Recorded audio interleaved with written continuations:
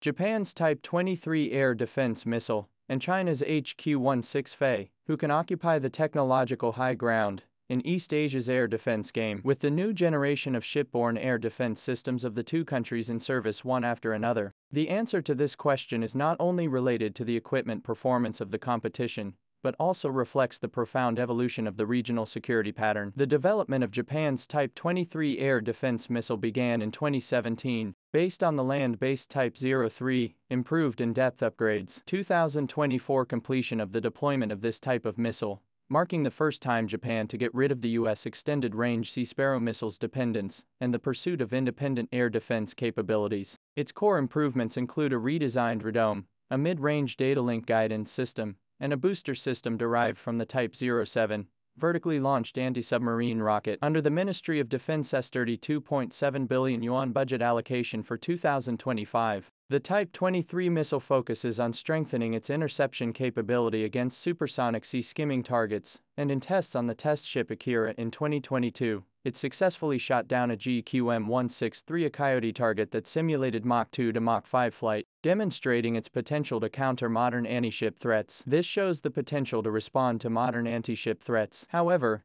its specific parameters are still classified. The outside world can only speculate through the 03 type basic performance, bullet length of about 5 meters, 0.32 meters in diameter, the use of active radar in guidance, and command correction in the guidance. The range may break through the 100 kilometers, a single Mk41 Patat tube, loading the design of the unit to give up a pit of 4 bombs route, and the pursuit of interception efficiency and energy redundancy. In contrast, China's HQ-16FE evolutionary path is more clear. As the fourth generation of the HQ-16 family of products, its technological leap is reflected in 4 major dimensions. First, through the wingless layout to reduce flight resistance, with a high ratio of impulse-solid engine, the maximum range from the early models of 40 km to 160 km. The killing of far-field coverage beyond the European Aster 30 and the United States Standard 2 late type. Secondly, the introduction of side thrust engine technology enables the missile to perform lateral maneuvering in the terminal unpowered phase, increasing the hit rate by more than 40% compared with the traditional design,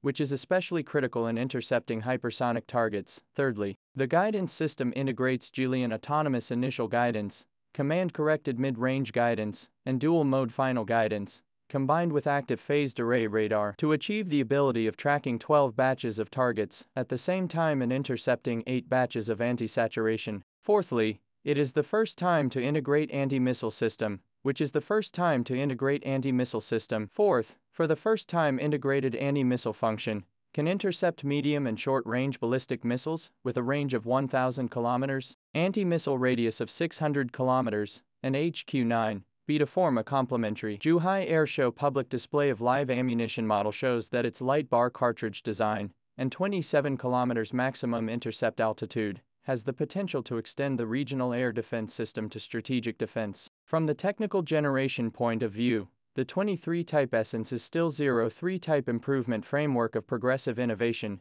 while the HQ-16FE has realized the system reconstruction. Although Japan's data chain coordination and radar multi-target processing advantages, but its Mk41 vertical launch system 635 mm diameter limits the expansion of the missile size, resulting in range enhancement depends on the engine efficiency of the submarine. It is difficult to break through the physical space constraints. On the contrary, China's 650 mm Patat system for HQ-16FE reserved 20% diameter redundancy, with modular design compatible with future models of extended range. This forward-looking layout in the 054B type frigate 32 units of the Patat configuration has appeared in the end. In addition, Japan's 23 type operational reliability is still in doubt. Only a limited number of live fire tests before the 2024 rush to the installation. While the HQ-16FE as early as 2023 will be simulated confrontation through the Red Sea region to verify the ability to resist saturation attack.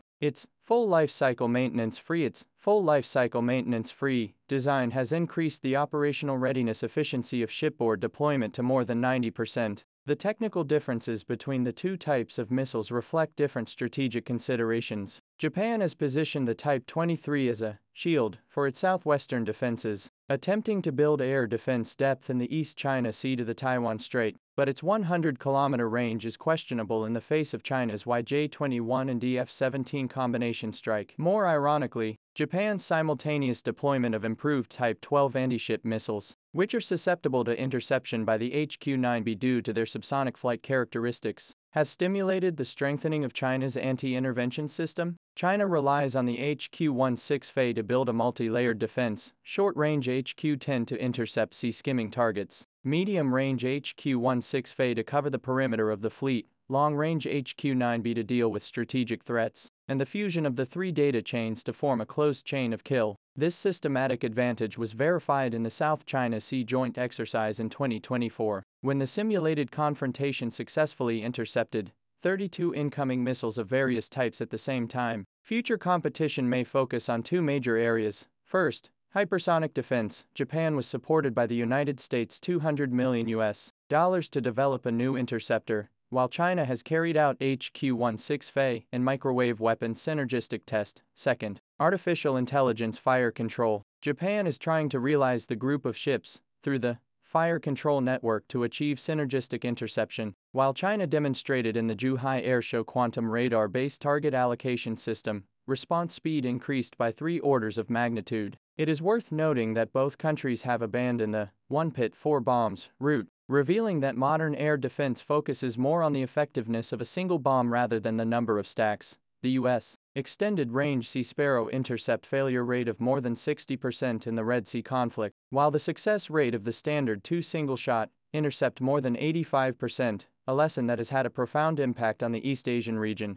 This lesson has profoundly affected the path of air defense development in East Asia. Looking at the whole picture, HQ-16FE occupies a leading position in the current technological window, by virtue of its range advantage, anti-missile capability and maturity. However, Japan's Type 23, as its first domestically produced shipboard air defense system, marks a breakthrough in military-industrial autonomy, and the subsequent improved model or with the help of US-Japanese technical cooperation to narrow the gap. This silent missile race not only is the competition of technical strength, but also the contest of strategic patience. When the DF-17 tail flame lit up the night sky, the East Asian sky air defense pattern has long exceeded the simple comparison of weapons, sublimated into a system of confrontation and strategic will of the ultimate game.